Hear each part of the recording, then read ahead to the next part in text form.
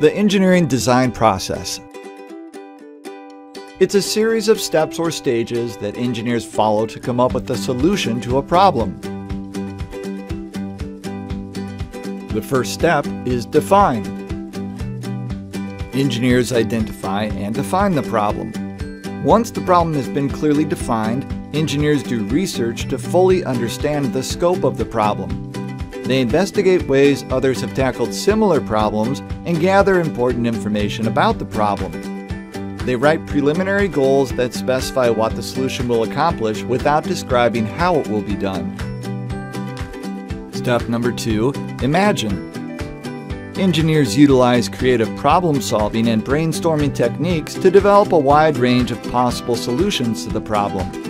It's important that engineers focus on the number of ideas generated, not the quality. Even the most bizarre ideas could inspire someone else to come up with something great that could lead to a possible solution. Designers should document all the ideas generated in their engineering design notebook. Stage 3, evaluate. By this stage in the engineering design process, there should be multiple potential solutions to the problem. The engineers compare ideas and evaluate how each one fulfills the specifications. They then determine which solution is best. Stage 4, create. Engineers take the agreed-upon solution and create models or prototypes. These may be constructed as full-scale models or small-size versions.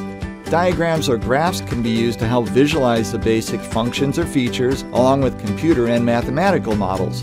The goal of this stage is to learn how the solution will function in real life and how it interacts with the real environment.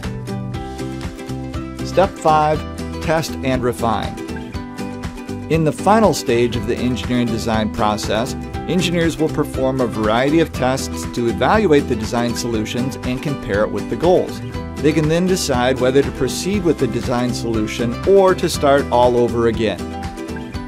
If approved, the design solution may be refined if needed before proceeding to the manufacturing and construction stage. And those are the 5 basic steps of the engineering design process. Define, imagine, evaluate, create, and test. It's important to note that the designers typically develop multiple versions of a design before calling it final, and the engineering design process is not always linear. It is common to jump from stage to stage and revisit stages several times before moving on. The longer the design process goes on, the more problems will be discovered and improvements made.